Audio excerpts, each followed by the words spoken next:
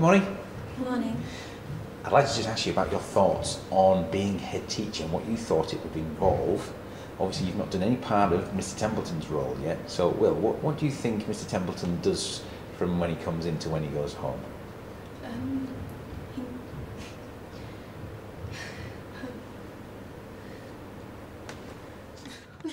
Good morning.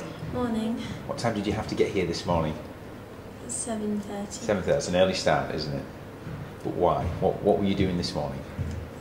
Doing part of your job. Which is? Making sure all the classes and lessons are covered by cover teachers. Okay. And Will, what did you have to do this morning in terms of supply teachers? We had to ring up one of the supply teachers. Who was it? Mrs. Hines. Okay. To see if she could come in.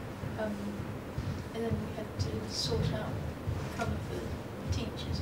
Is it complicated or fairly straightforward? Fairly straightforward. So it's an easy job then? Yeah. Just an early job? Okay. It wasn't going through last time. Is it ringing now? Yeah. Hello, Mrs. Hine, it's Molly. Fine, thank you. Miss Carney's ill today. I was wondering if you could come in this morning. Morning.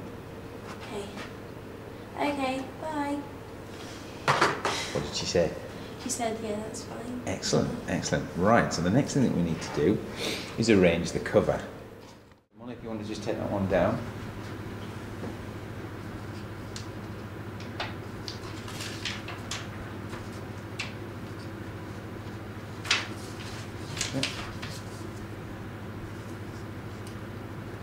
And then, Will, if you want to take that one down and replace it with one in your hand.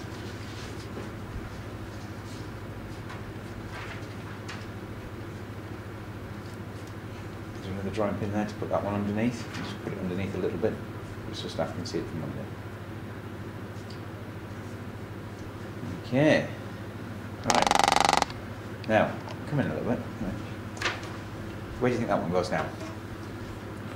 No, it doesn't actually. Mrs. Everett has to keep check of that, alright, so she can record who's where. Alright, what do you think the next thing is that we do?